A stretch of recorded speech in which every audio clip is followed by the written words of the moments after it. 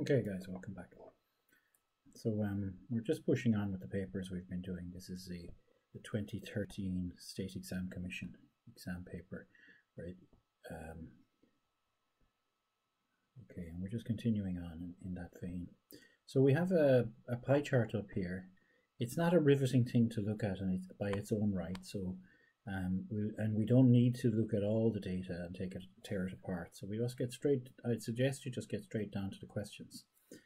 Yes, it was something about schools, several schools were 7,000 students, 7,000 odd students. We look at the detail when it's important. From so many schools had questionnaires done about where to keep their phones and things like that. You've read this already. So the question is, how many girls keep their mobile phone under their pillow? So we know we're going to be using the number 4171, and it's a certain proportion of them. So I'm setting up my fraction bar, and so girls are on the female side. Under their pillow is 35%. So I actually don't need a fraction bar. I can just multiply by 35%.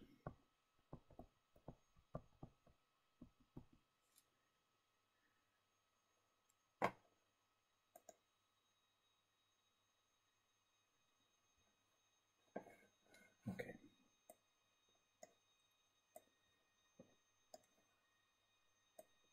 So I'm leaving the calculator up here because I want to show you again how to get the percentage.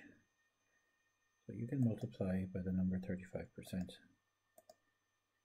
It's the same as 0.35, and you can multiply by 0.35, but you can do that too.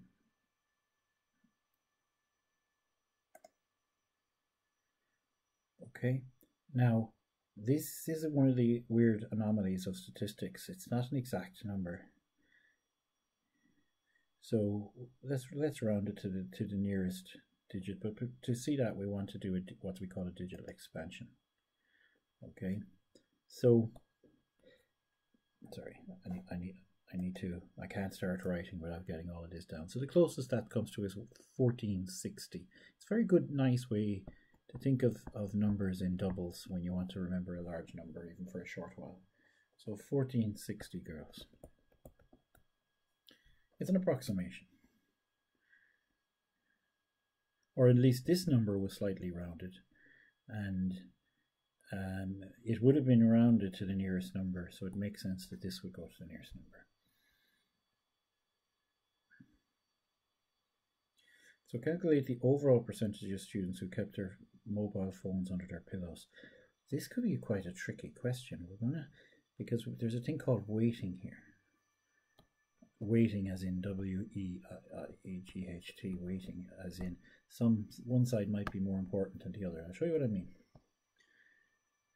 We know there's 4171 girls and 2979 boys. Girls is to boys. I know I've gone up into the space the previous question, but that's okay.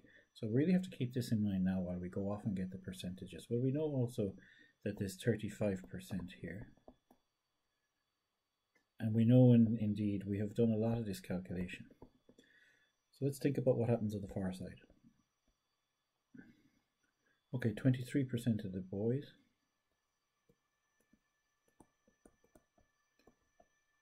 So the way I see it is we're going to calculate that.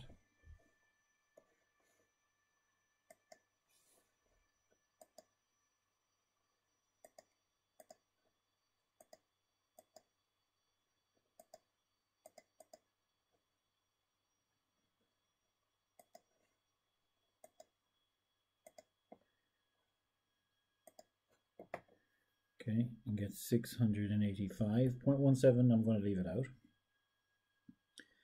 So I'm going to add them.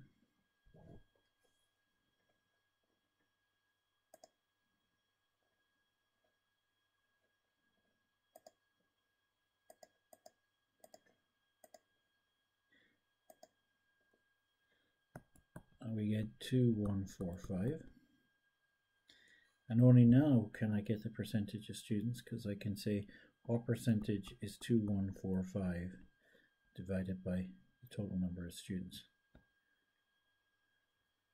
which is 7150.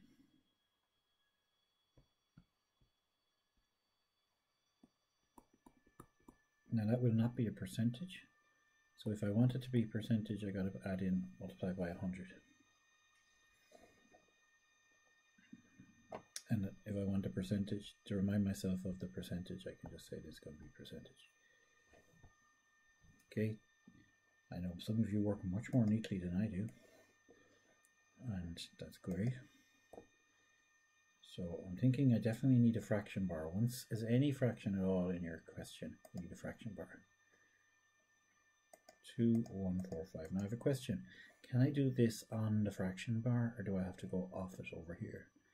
What do you think about that? Before you give me an answer. Okay, if this was a live class now, I'd be asking you for feedback. Actually, I should have stayed up there. In reality, I wouldn't come down here. I'd be up here, and of course you stay up there. When you're on the fraction bar, there's no reason to come out from under it. Now there's no way to put in the percentage or anything. You just hit equals and you take that answer. Great, it's exactly 30%. Well, at least exactly, but let's remember we rounded here, but that would be 30%. Now, would you expect one of the percentages to have been bigger here and one of them to be smaller? And I'm asking, yes you would, and if they weren't, it'd be a problem.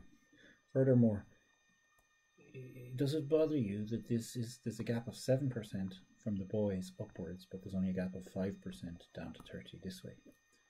And why are they different? Why are they different? Why are the girls closer? And the answer is there's more girls. Good. Okay, so a new pie chart is to be drawn showing the mobile phone location for all students. Calculate the measure of the angle that would represent students who kept their mobile phones under their pillows. Excellent. So what they're saying basically is this will be a pie chart and it doesn't discriminate for gender, it's just boys and girls all together. So what they're saying is what percentage, and let me just do this, generally it's a good idea to put your first sector here. It's just something we do in maths.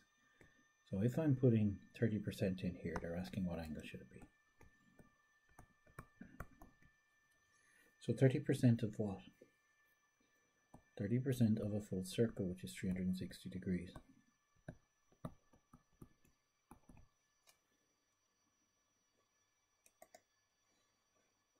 Okay, let's see how we get that in the calculator. Clear? 360. I certainly think if you're multiplying by percentage, it's nicer to put the percentage out the edge at the end.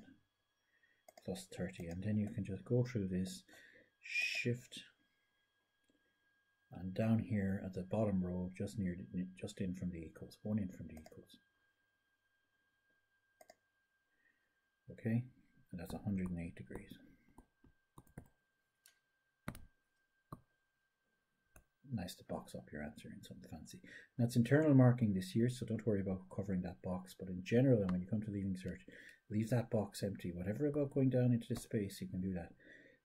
Mind you, having said that, it's gone digital now, and that box won't be used anymore, so you'll probably be doing digital exams.